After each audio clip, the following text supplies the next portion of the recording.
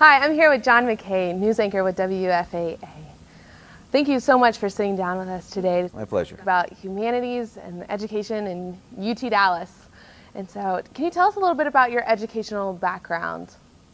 Sure. My dad was in the military, so I went to high school in Spain, which was really good because it exposed me to another culture. As a matter of fact, I lived there twice: 4th, 5th, and 6th grade, 10th, 11th, and 12th grade. And so by the time I graduated from high school, I had spent a third of my life outside the United States. But I came back to I was curious because I hadn't been in the United States for a long time. I came back. The United States in the early 70s was a very different, very political place. I went to a Jesuit university, Creighton University in Omaha, Nebraska. I was fascinated by the Jesuits because that's the first time I had an educational experience where somebody asked me what my opinion was.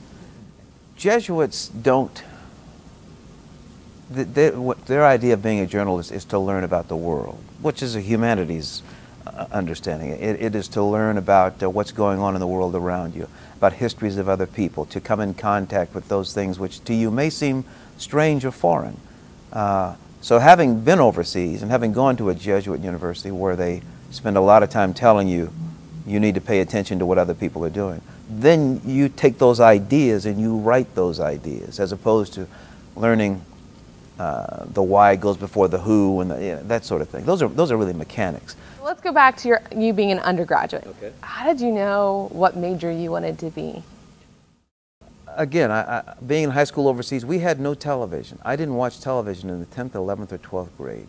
We had a radio station, but I can't honestly tell you that I missed television. But I was fascinated by radio, and I was fascinated by sounds, and I was fascinated by what I could learn in radio documentaries in English and in Spanish that included natural sound.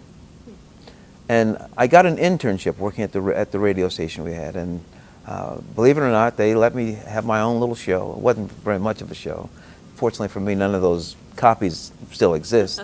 But that's what I think intrigued me at first, because that was a way that I could explain things to people. I could use sound and ideas and information and put that all together in a way that an audience would get it and understand it.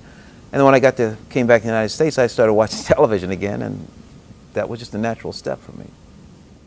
So I got a bachelor's degree from Creighton in journalism and mass communications. I went to the University of Dallas and got a master's degree in politics, and there it's ancient politics, so you study the Romans and the Greeks. You study Montesquieu and how a government works and what it should be based on. And I'm at UTD, History of Ideas, and it's challenging. Good school. I'm having great fun.